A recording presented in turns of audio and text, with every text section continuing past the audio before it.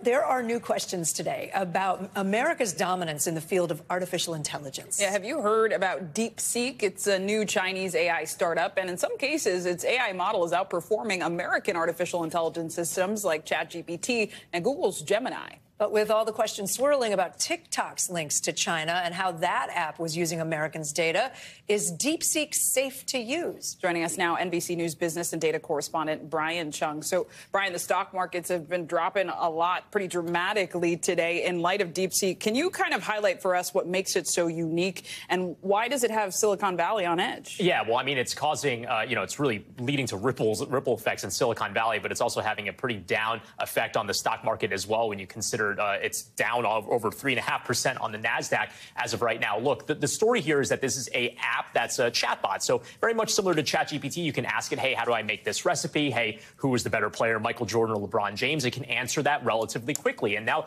those capabilities are on par with what we've seen from ChatGPT. But what makes DeepSeek so remarkable, and the reason why stock markets are reacting so negatively, is because they've done it so cheaply. The Chinese company behind it says they were able to train this using only $5.6 million of investment. Compare that to the other types of companies that we've seen here in the United States, where they've put over $100 million in some cases into training their models. So again, the scale that China was able to do it at, it suggests that maybe they're even beating the United States. So DeepSeek right now, as we speak, is the #1 free app in the Apple App Store, ahead of surpassing ChatGPT.